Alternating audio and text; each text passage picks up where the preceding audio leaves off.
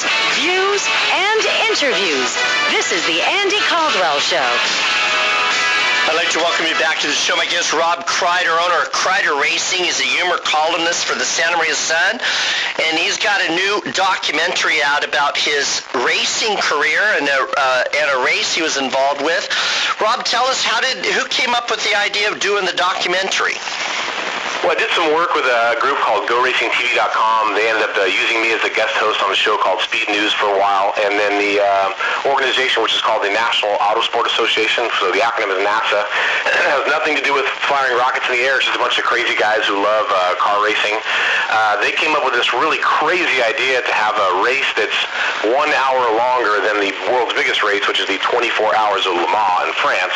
They said, you know what, this is America, man. We can do that even better. We'll go 1 hour longer than the guys in French do. So, bam, they put together this race, and I said, hey, that sounds like something that Krider Racing would be all over. So we decided to go to it, and we went to it in 2010, and we're just overwhelmed with the enormity of it, because 25 hours of racing is just so difficult to understand and comprehend. You have to deal with nighttime and rain, and 70 cars on the track whizzing by you at 140 miles an hour. It's just insane. So we thought, this is a pretty exciting deal. So the guys from GoRacingTV.com decided they wanted to do work with us on a documentary. And so that was kind of interesting, because documentary filmmaking is a very, very meticulous and slow process, where racing is a very dynamic and crazy process. So mixing the two together was oftentimes very challenging. You can't bring the car in to add a camera, or you can't adjust the microphone in the car. Once the race starts, it's on like Donkey Kong. You got to finish the race 25 hours later. So it was hard for us and the documentary filmmakers to kind of find that happiness in the middle, where we could try to win the race but also film a good movie that they actually would want to put out and distribute. So what kind of track is this that you're on? It's called a road course, so it's 3 miles long. It's got hills and twists and turns, and it goes all over. It's a place called Thunderhill in Willows, California, about an hour and a half north of Sacramento. So is this just out nowhere? It's the middle of nowhere. Is it like a private road, but it's wide enough for the races? And how many races do they have there a year to cover the costs of it? They have events probably daily there, believe it or not. So the motorcycle clubs or car clubs will go, or really, really high-end teams will go and test. In fact, there's a great book written called The Art of Racing in the Rain, and that book, a lot of it actually takes place at Thunderhill, and the actual the track is named in the book. So it has curves and hills, and the average speed is still 140? Yeah, some parts of the track, depending on the car you're in, we're probably only going about 115 at the end of the straightaway. A lot of times you're only going about 90, maybe 80 miles an hour through the corners.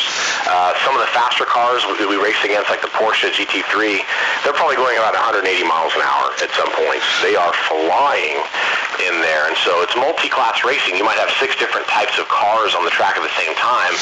So as you're racing as fast as you can in a Nissan Sentra or a Mazda Miata, other cars are passing you. There are prototypes that are going by you at ludicrous speeds, and you're trying not to have conflict with each other. Well, there's conflict all night long, and that's what Double Down's really about, is showing that no matter what you do, chances are, in 25 hours and 2,000 miles of racing, something bad will happen. And so how can your team overcome that tragedy and still win, still finish the race, and then earn a podium finish in the race?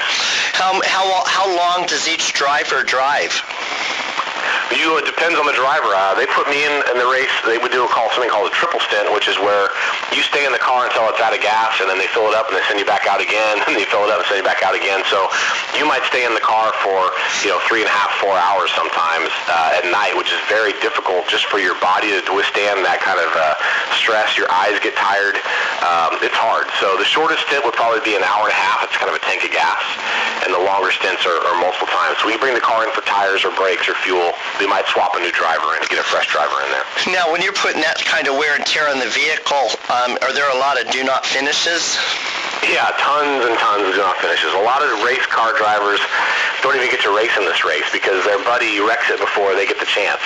So there's a lot of teams that break and do not finish, and one of the things we're proud about for our team is we had 2 cars in the event, and we actually blew a motor up during the race, and our team took the motor out, put a new one in, and had us back on the track within 3 hours. So our team finished the race with 1 car, and then we finished in 3rd place in our class in another car. So for our team, it was an enormous victory to not only be on the podium and get a trophy, but also to overcome what shouldn't have been able to be done and blow a motor up and then actually finish the race with that same car like it never even happened. Well, I've only been to a couple of races in my life, and as you know, Alan Johnson Racing's here in Santa Maria, and they're world class.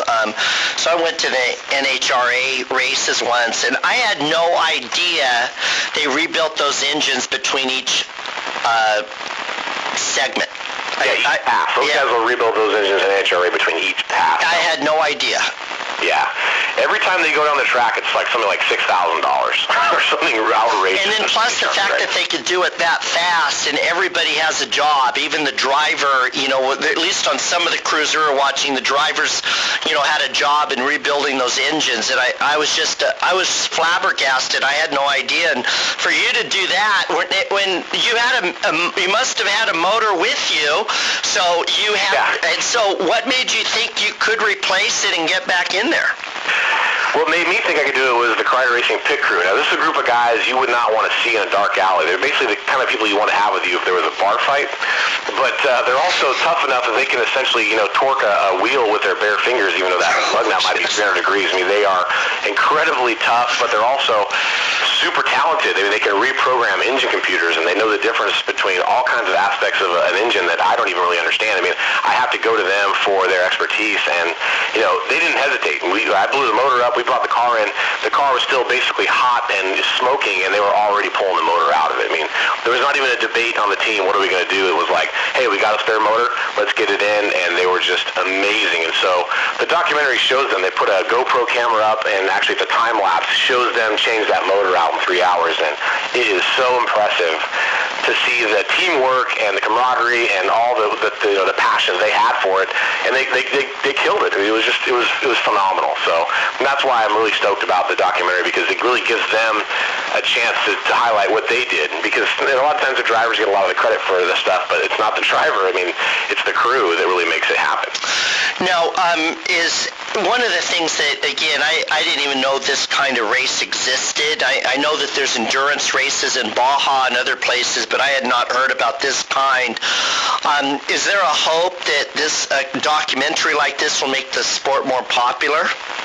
Yes, definitely. I know that the National Auto Sport Association, they back the DVD. They're excited about it. I talked to them today, and they want to get this kind of exposure to get people to understand that, you know, this can happen. And what's great about this kind of series is that it applies to everyone from just the entry-level guy like myself, who's just got a couple of friends who want to go out and beat up some cars, all the way to super high-end teams that actually do compete in the 24 hours of Daytona or Le Mans. They will come to the 25 hours of Thunderhill and race right alongside with us. And so for us, it's really cool. We get to say, hey, I raced alongside Boris Said, or I raced alongside, you know, Jimmy Johnson, these guys who actually race in professional series that occasionally will just show up and, as we call, slum it at the 25-hour. But in the end, once the green flag drops, man, it's all against, you know, we're all racing for the same thing, which is to beat the elements, to beat the clock, and survive the 25. Now, is there any chance this will be picked up by, like, the Speed Network and shown on TV? You know, it's hard to say. You know, there may be a chance for that. We may have to re-edit it with some of the licensing issues that come up with music, complicates that kind of thing.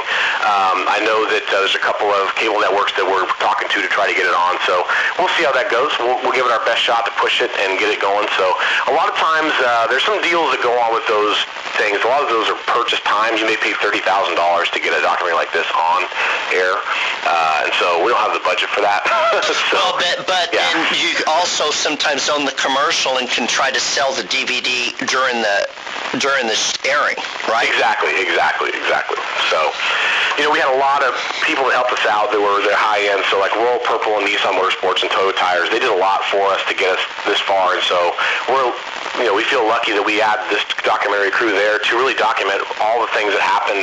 Okay, Rob, we're going to take a break, but before we do, is this documentary going to be on TV, or is it view online? Do you buy it online? What's the story before we go to the break? Sure, it's viewable. Basically, be purchased online. You can get it at Amazon.com if you search Krider Racing Double Down, and you can buy a copy of the DVD. All right, we're going to be back with Rob Krider, again, humor columnist and guy that does endurance racing and is now the focal point of a full-fledged documentary. You're listening to the Andy Caldwell Show. Stay tuned. We'll be right back.